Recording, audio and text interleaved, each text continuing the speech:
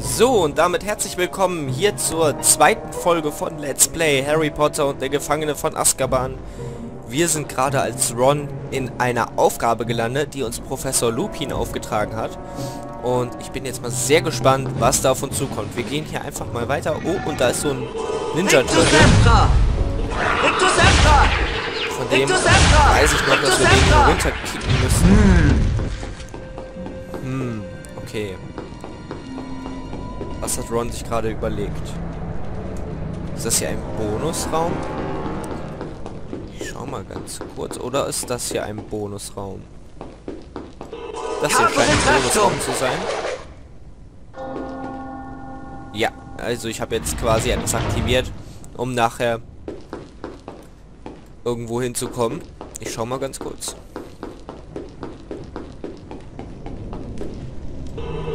Da oben können wir uns hinhangeln. Und... nee, da oben können wir nicht. So, aber hier können wir. Und ich frage mich, was es bringt. Ob wir, wenn wir da wieder einfach... versuch's einfach mal schauen.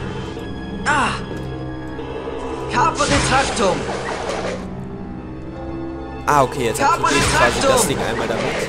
Und das nächste auch.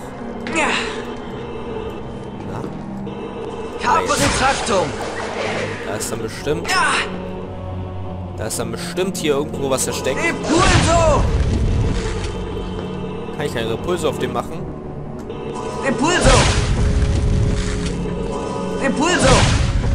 Ah, okay. Das ist bestimmt ein Geheimgang hier.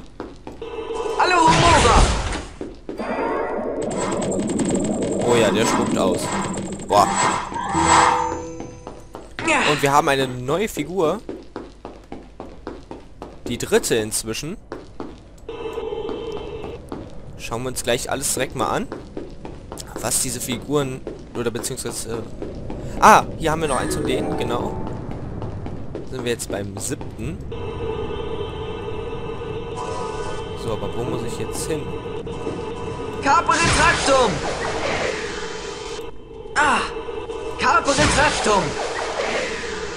So. Da sind wir auch schon zurück. Da müssen wir jetzt hier, glaube ich, durch den Speicherpunkt. Vorher schaue ich mir aber einmal ganz kurz die Karten an, die wir jetzt bekommen haben. Oh, das sind, glaube ich, böse Zauberer. Sir Herbert Varney, 1858 bis 1889. Für Untote kurzlebiger viktorianischer Vampir, der in London während der 1880er Frauen auflauerte. Wurde von einer Sondereinheit der Abteilung zur Führung und Aufsicht magischer Geschöpfe gefangen und zur Strecke gebracht. Boah, okay. Und dann haben wir noch diese hübsche Frau hier. Lady Carmilla Sanguina, 1561 bis 1757, badete im Blut ihrer Opfer, um ihre jugendliche Schönheit zu bewahren. Uiuiui, das ist aber ganz schön krass. Dann gehen wir mal wieder schnell zurück zum Spiel, bevor ich noch Albträume kriege. Und hier haben wir einen Speicherpunkt erwischt. Sehr schön. Da ist wieder so eine Truhe. Aktivieren wir gleich mal. Ach so, da ist so ein Frosch drin. Oh nein. Und hier haben wir jetzt wieder die Kollegen. Ah, das ging ja gut. Und jetzt noch die beiden hier.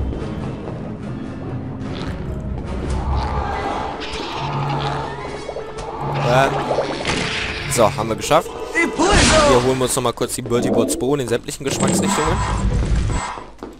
Und da auch und da auch. Ah, das ist wieder nur so ein Lebensding. Oh, und die kommen da auch raus. Okay.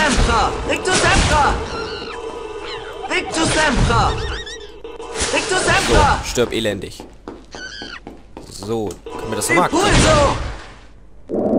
Oh, nice, das kann man ja zweimal aktivieren. Und das? Ne, das nur einmal, okay. Sag jetzt nicht, man kann das nochmal aktivieren.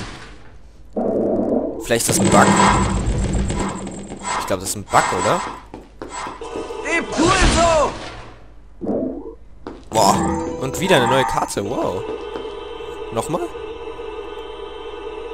Nee, jetzt glaube ich hat sich's, also war kein Bug. Ist wirklich so vorgesehen gewesen, dass man es so oft aktivieren kann.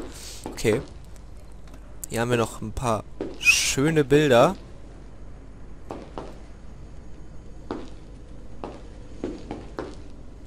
Der sieht aus wie Uli Hoeneß.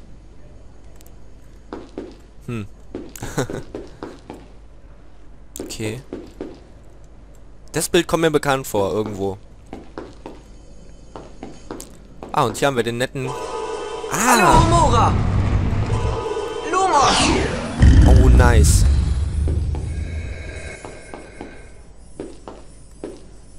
Oh, hier können wir runter. Oh, wie geil ist das denn? Hallo, Das ist auf jeden Mora! Fall ein Geheimgang. 20 von diesen Kürbissen haben wir jetzt mittlerweile und hier können wir auch runter. Ah, und da oben ist eine neue Karte. Und die haben wir auch geschafft.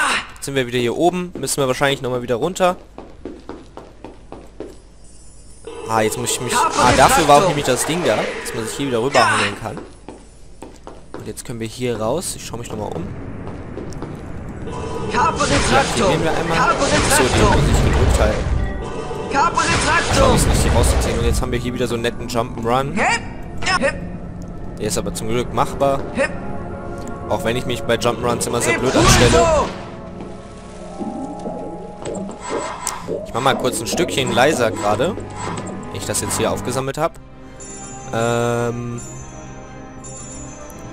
Option haben wir hier.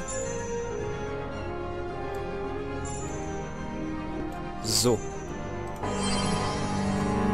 Ich denke mal, jetzt wird es besser sein von der Musik her, dass man mich ein bisschen besser verstehen kann. Weil ich habe in den ersten Aufnahmen schon gemerkt, man könnte es ruhig ein Stück leiser haben. Das wäre jetzt nicht so schlimm. Aber wir aktivieren jetzt erstmal hier die schönen Glocken. Was auch immer das bringt. Die kicken wir einmal da runter. Und jetzt müssen wir... Ah, okay, anders wären wir nämlich auch gar nicht rübergekommen. Und jetzt müssen wir einmal dahin. Ist das der letzte? Sehr gut, Ron. Leider hast du nicht alle Aufgabenschilde gefunden. Ja, leider, sorry. Du brauchst alle 10, um den Bohnen-Bonusraum zu öffnen. Also so. komm einfach wieder, wenn du Lust hast, die Aufgabe noch einmal anzugehen. Oh, das ist aber traurig. Okay, okay. Naja. Immerhin haben wir das geschafft. Klasse. Wo sind wir? Durch diese Türen gelangen wir zu jeder Zauberspruchaufgabe, die wir gelöst haben. Versuche es noch einmal mit der Carpe Retractum-Aufgabe, wenn du möchtest, Ron. Oder wir laufen ein bisschen rum. Ganz wie du möchtest, Ron.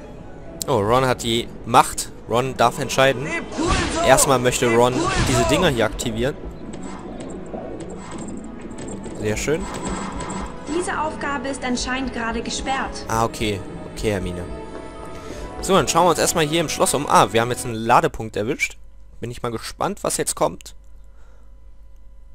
Ich will mich eigentlich nur mal ganz kurz ein bisschen in Hogwarts umsehen, wie es da ausschaut. Oh, da geht's schon los. Schau, ich glaube, wir sind im Nebenzimmer herausgekommen. Ich habe von diesem Raum gehört.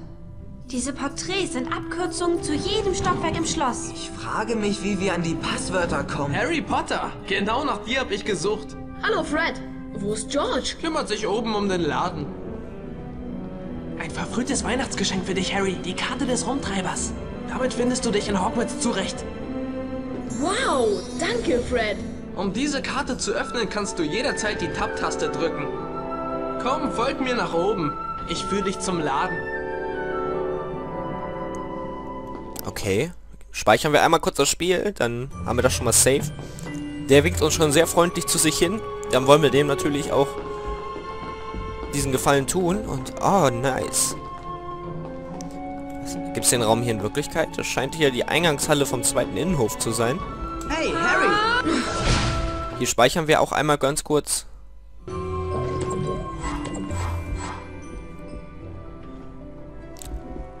So. Natürlich aktivieren wir auch alles einmal. Weil ich glaube, in dem Laden können wir gleich die Bertie Bots Bohnen schon einsetzen. Oh, und wir sind hier im Raum mit den großen Treppen. Interessant, interessant. Können wir hier irgendwas aktivieren? Ich glaube nicht. Verschlossen. Ich muss wohl wiederkommen und es noch einmal versuchen. Boah, der ist aber ganz schön schnell, der Junge. Ist ja voll auf Koks, ey. Professor McGonagall! Professor Dumbledore! Gut zu sehen, dass es dir besser geht, Harry. Danke, Professor. Ihr habt bemerkt, dass Hogwarts gegenwärtig einige der Dementoren von Askaban im Auftrag des Zaubereiministeriums beherbergt. Ich wette, Sirius Black macht wegen der Dementoren hier einen weiten Bogen um Hogwarts. Kommt, Leute! George wartet im Laden. Folgt mir! Und warum sind die gerade rausgegangen? Nur um denen das persönlich zu sagen, oder was? Machen die das bei jedem Schüler oder nur bei denen? Hey Harry! Fortuna Magier. Hier drüben! Sprechen wir den mal ganz kurz an. Möchtest du eine Sammelkarte kaufen, Harry? Hängt davon ab. Was bietest du denn? Beatrix Blocksman schrieb Kinderbücher über Giftpilze, die Übelkeit hervorriefen und deshalb verboten wurden. Gibt es nichts anderes? Ist aber sehr mager, deine Auswahl, Kollege. Aber Toll, das nehme ich. die kaufen wir. Immer wieder gerne, Harry. Jo, ich danke dir. Hast du noch was? Fortuna Major. Ah, das ist die fette Dame. Okay, hier scheinen wir... Depulso! Griffin... Achso, zu dritt muss man das machen. Depulso! Das muss dann bestimmt jetzt auch was ganz Besonderes rausspucken. Ja, nicht wirklich. Ich treffe euch beide später. Mir ist gerade eingefallen, dass ich noch zu Professor McGonagall muss. Alles klar, Hermine, hau rein. Was das nun wieder soll?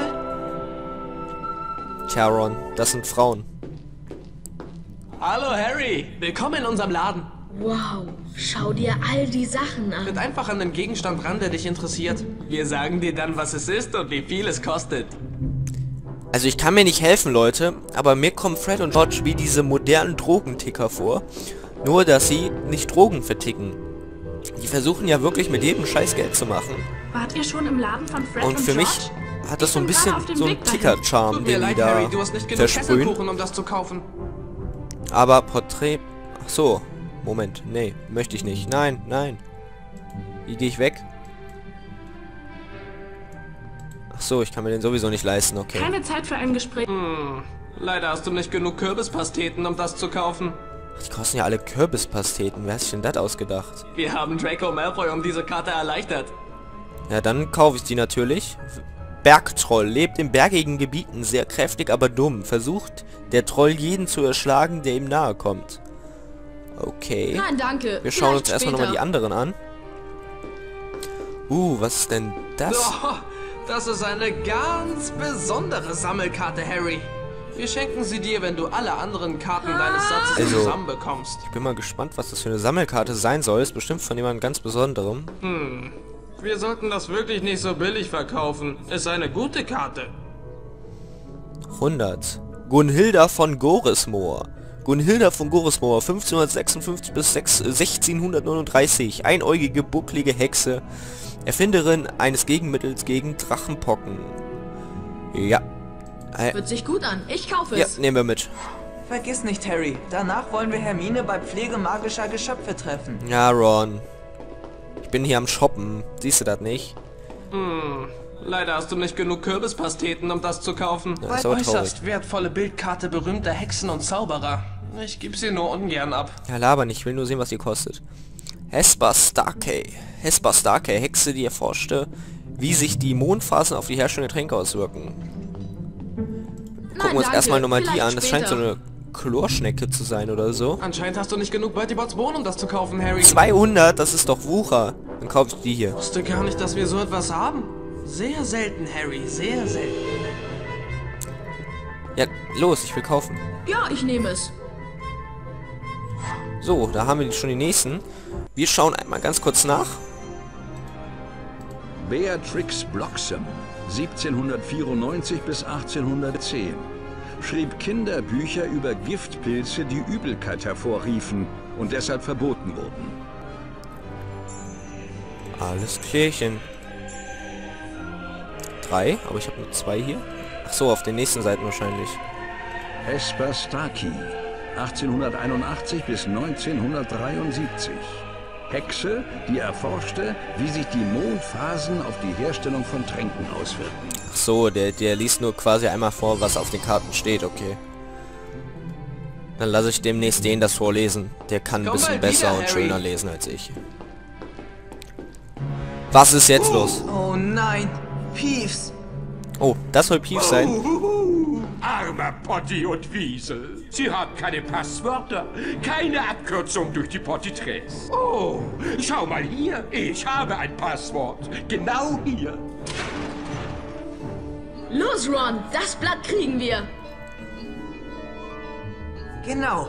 Lass uns zusammen zaubern und diesem verdammten Poltergeist eine Lektion erteilen. Alles klar, Ron, dann machen wir das. Das Spiel wird gespeichert. Und dann machen wir das jetzt mal ganz kurz. Rectus Sempra! Rectus Sempra! Das dürfen wir, glaube ich, nicht abbekommen, denke ich mir mal. Was Besseres habt ihr nicht auf Rectus Lager. Sempra! Rectus Was Besseres habt ihr nicht auf Rectus Lager. Sempra! Und jetzt? Was Rectus Besseres Dass er Leben verliert. Rectus Sempra! Was Besseres habt ihr nicht auf Lager. Ah, vielleicht zu zweit. Ah, okay, man muss den zu zweit das machen.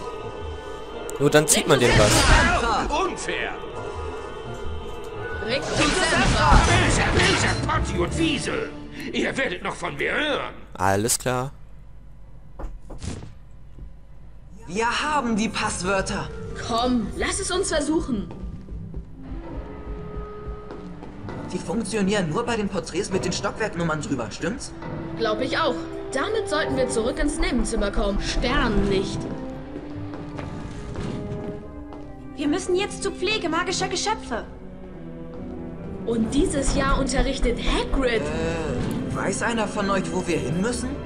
Ich glaube, der Unterricht findet unten auf der Koppel Seid ihr statt. auf dem Weg zur Pflege magischer Geschöpfe? Ich auch. Das ist toll, Neville. Lass uns zusammengehen. Kommt, folgt mir. So, das machen wir allerdings erst in der nächsten Folge. Ich wünsche euch viel Spaß weiterhin und bis zum nächsten Mal bei Let's Play Harry Potter und der Gefangene von Askaban.